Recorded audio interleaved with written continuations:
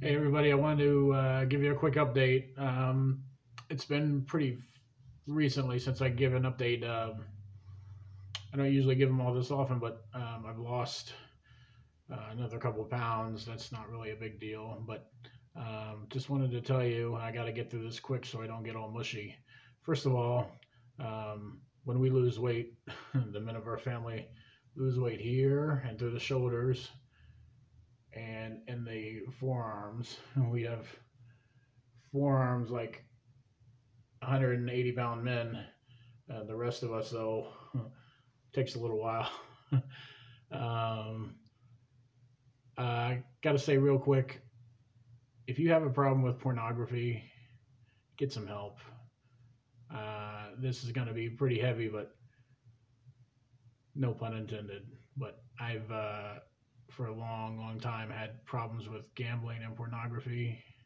It's ruined large portions of my life and really caused a lot of problems, social anxiety, um, lack of concentration and focus, lack of initiative and motivation, inspiration, just all kinds of things. Ruined relationships, messed up in my mind, and it went on for quite a while. It's a horrible thing, practically deadly. And but I can say for quite a while now that I've been clean and free from gambling and pornography, and I plan on keeping it that way.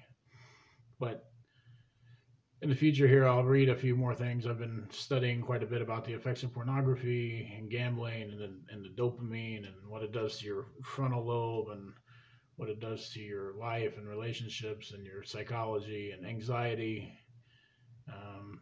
It's not a good thing, obviously. So just saying, if you have trouble and if you've kept it a secret and you've been living a lie like I have, which I am sad to admit, but it's the truth, come clean and get that shit taken care of. Sorry for my language. But go see somebody, go talk, if you're LDS, go talk to your bishop, go talk to somebody that can help you and point you in the right direction. And just, it takes a little willpower, but do it, because after a few months go by, your brain starts to think a whole lot differently and your mind starts to open up. Anyway, please do that. If I can tell anybody anything, is don't ever start, and if you have started and you do have a problem, get away from that life as fast as you can. That's all I had to say. So hopefully next time I talk to you, I will have lost a few more pounds, and I'm debating a workout video still. I don't want to have you guys see me struggling. So you guys take care. Thanks for all your support and love that you send. I couldn't do it without your help. I'm pretty dedicated right now, but you guys help me and push me along. Thank you for your kind words. I'll see you.